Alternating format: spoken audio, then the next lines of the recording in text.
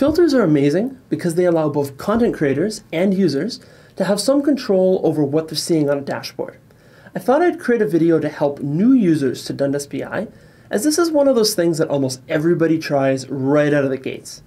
The creation of filters themselves are fairly straightforward out of the box, but due to the amazing amount of flexibility around them, it can be something that can cause some confusion if you're not used to it. Let's take a look at how filters work and get rid of some of the common misconceptions about them. I'm Jeff, and this is Off the Charts with Jeff.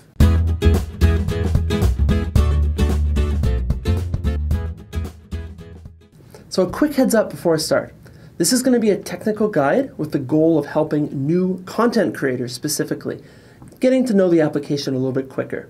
There's a lot here, and if you're non-technical and following along, please understand that there's a lot here because we're trying to maximize flexibility. It is easy to set something up for the basic use case, but these filters can do a lot of things that even I'm not going to cover directly in this. So there's one basic concept that you need to understand in Dundas BI before you start getting into this, and that's a metric set. If you're not familiar with a metric set, here's a crash course. A metric set is simply a combination of data used to retrieve values behind a data visualization. As an example, a user might be interested in revenue over time by a specific set of products. To show this, we can drag revenue into our measures category, group it by date by dragging it into the rows category, and add product into the columns category to see that breakdown. And bingo, we have a visualization. It's this data that makes up the metric set. Now there's three main things you need to understand to really get the grasp of what's happening with parameters. First is the metric set filter. Now let's apply a filter using this button to the metric set. So say we want to filter this data specifically to North America.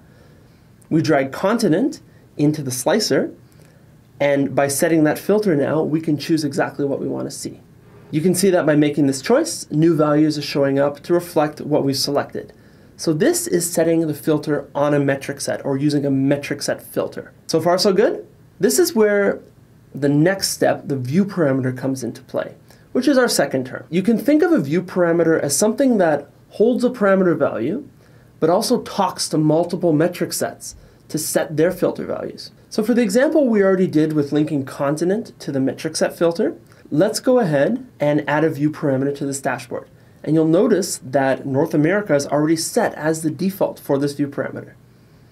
If I change the value here in the view parameter, you can see that it's going to cascade into the metric set filter. So the view parameter is controlling that filter that we previously set. So it's fairly simple what's going on here. A view parameter has one very magical thing that it does, but it opens up a lot of potential as it basically connects everything together. Here's the same dashboard where we've gone ahead and added one more visualization. Notice that we can connect multiple visualizations together by hooking them up into a view parameter. The view parameter is still holding a single value, but that value is being pushed into the two metric set filters that we've created. View parameters also allow you to pass information from one dashboard or report to another, or from one visual to another. You might have multiple dashboards with multiple layers, and you can use the view parameter to allow them to communicate with one another. Here's an example. This dashboard contains production numbers with specific areas in the factory. When I click on one of these areas, you can see that we're drilling down into detail. So what's happening here? Well, you've got a visualization that's taking the click and it's passing information about what I clicked on into a view parameter hooked into the data grid. So as I'm clicking, you can see raw detail appearing. You can also connect view parameters to specific filter controls, which leads me to our last concept, number 3, the filter control. So far, I've shown you this in kind of a reversed order so that you can see what's going on behind the scenes. And by the way, my experience with many novice users, even intermediate users, is they don't really understand that the view parameter is driving everything, not the filter control. So if we go and add a filter control to the screen, you can see this menu that pops up immediately. Does it look familiar? I'll give you a hint. That's right, it's the view parameter. By creating a filter control on the dashboard, it created a view parameter behind the scenes. The filter control is talking to the view parameter. The view parameter is talking to the metric set filter, or multiple metric set filters. This is all done automatically, which is why a lot of users don't know that this is happening behind the scenes. I've opened a lot of projects where people have gone and deleted different controls and added many view parameters and not really realized they were constantly adding them to their dashboards or what they were even doing. And if you create a bunch of these and you don't really know where they're going, they're linking all over the place, that can be a mess. So understanding this is really important.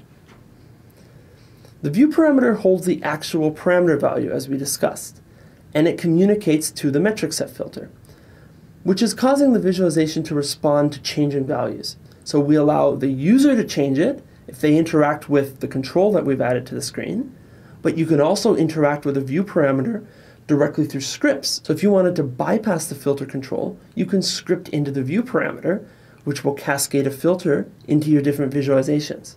And of course, view parameters can also be modified by simple things like clicks and hovers or mouse events, like I showed you in the previous drill down example. So that's it. And hopefully with these 3 concepts, parameters will be a lot less mysterious for you. Also, if you like this video and you want to learn more, take a look at some of the other videos we've done to help new users in Dundas BI. There's a lot of concepts that we've covered, and it should make the journey a lot easier. Maybe start with the user guide or one of the videos that we have on the FAQ. Thanks for watching.